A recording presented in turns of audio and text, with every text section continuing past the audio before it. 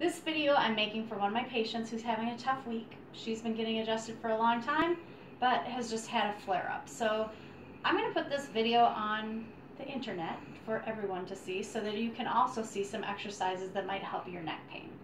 This person's having a lot of pain in the upper back. So I'm going to have my crack videographer, Sue, come around the back. I'm going to show you 2 exercises that will help this. First thing is you really want to engage your shoulder blades back and down. So I tell people do 30 shoulder blade squeezes. Sue, can you see this? Yes. Okay. Now notice I'm not squeezing up like that. That's not the same thing. You're going back and down. Your shoulder blade should be pinching right here. Okay, 30 of those. We're not going to film all of them. So Sue videographer, let's do our profile shot. Second exercise you're going to do is really getting some extension back in your neck and getting some mobility in that upper back.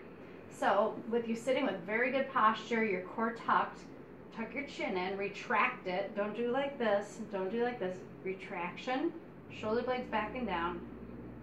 And extend up towards the ceiling. It's very hard to talk while you do these things. Okay, so retract, extend. Keep your shoulder blades down. Retract, extend. And I would do about 30 of those. So hopefully that will help. Hopefully that will help my patient we're making this video for. And if you need any chiropractic care, please call me. The end.